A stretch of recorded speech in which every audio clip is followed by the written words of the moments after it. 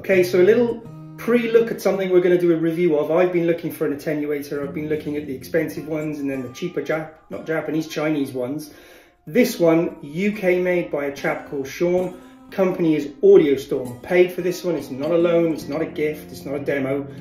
This one, great industrial design, 1 in 2 outs on the back, 2 reactive modes and a full resistive mode. So if you want that brighter sound, puts a lot of treble back into it. Then you've got a little bit of a preset venue reduction, studio reduction, and then jam reduction, all the way down to absolutely 0 for home use. Or if you've got a line out straight into the computer, you can have your amp flat out, nothing coming through your cab at all.